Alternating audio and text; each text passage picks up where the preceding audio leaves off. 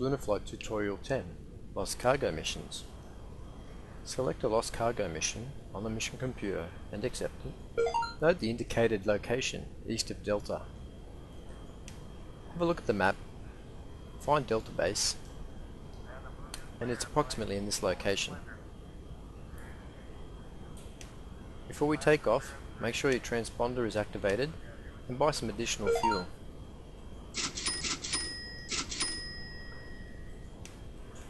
Now we can fly towards the location.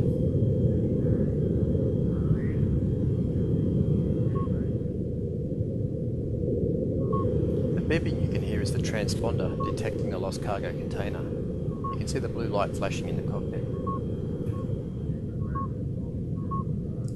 As we get closer, the beeping rate increases.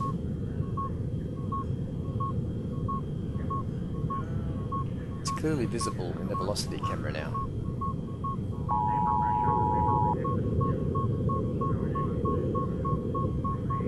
We need to land within 3 meters of it.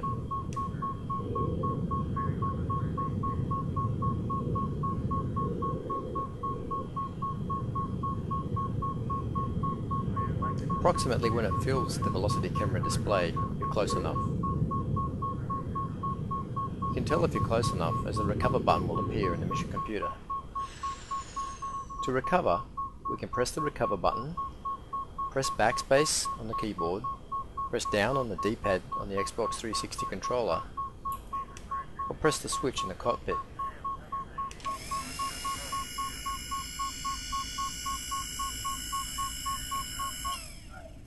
After we've recovered the cargo, take note of how much it weighs and refer to the lift-off power to weight chart.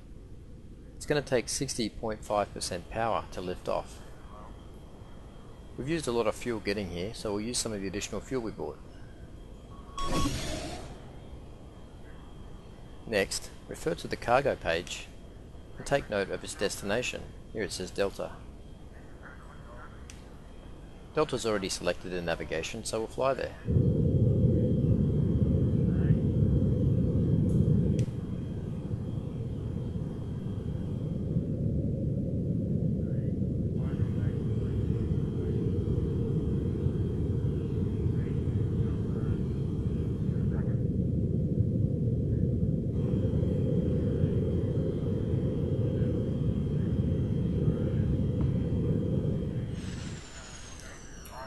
As with transport missions, you can use the switch in the cockpit or other unload buttons to unload the cargo.